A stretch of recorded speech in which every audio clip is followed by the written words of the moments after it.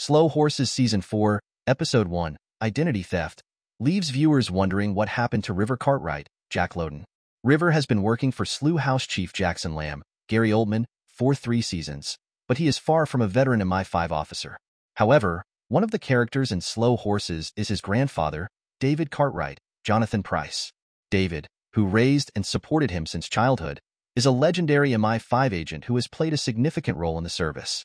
Previously, David chose to destroy the incriminating footprint file, prioritizing MI5's reputation. As indicated by the Season 3 finale, David and River disagree on holding MI5 accountable for its acts. River, who cleverly creates a copy of the footprint file, leaks the information to the public, causing major, first desk, shakeups. The Cartwright men disagree on more than just MI5's accountability. In the Season 4 premiere, River tells Louisa Guy, Rosalind Eliezer, that his grandfather's dementia is worsening. This leads directly to a shocking revelation in Slough Horses Season 4, which has far-reaching consequences for the story. In Slough Horses Season 4, River's grandfather appears to have killed his grandson. When Louisa suggests that River not only care for his grandfather but also place David in a home, River rejects the idea, and that's the last viewers see of the Slough House agent before he's seemingly shot and killed by his grandfather.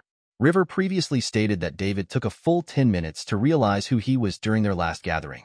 In fact, David rambled on about his grandson, believing River to be a friendly stranger. Slough Horses foreshadows that David Cartwright may not be the most reliable narrator. When River breaks character and calls him Gramps, David shoots and kills the imposter. On his way home, David is paranoid, muttering that whoever is following him should reveal themselves. Once inside, River's grandfather grabs his shotgun and keeps watch until he falls asleep in his armchair.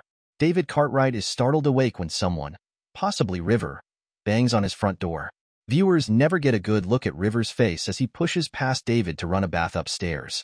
David grabs his shotgun and the MI5 issued panic button, sensing something is wrong. When River breaks character and refers to him as Gramps, David shoots and kills the imposter. Jackson Lamb's response to River's death explained.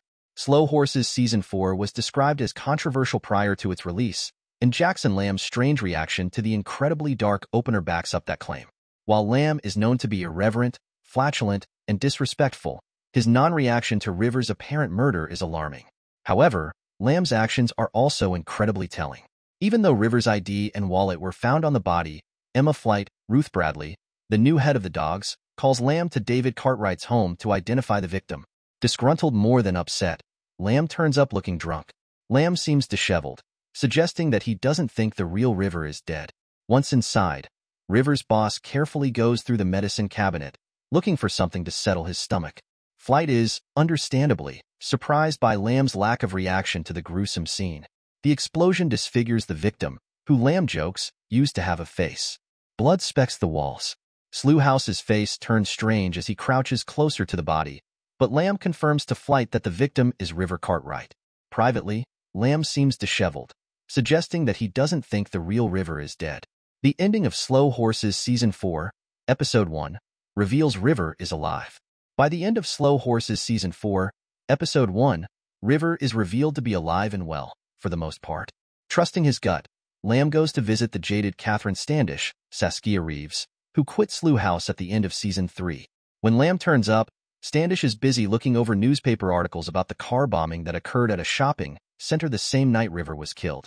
Realizing that Standish isn't asking any prying questions about the circumstances of River's death, Lamb calls out his former colleague, theorizing that Standish has seen River recently.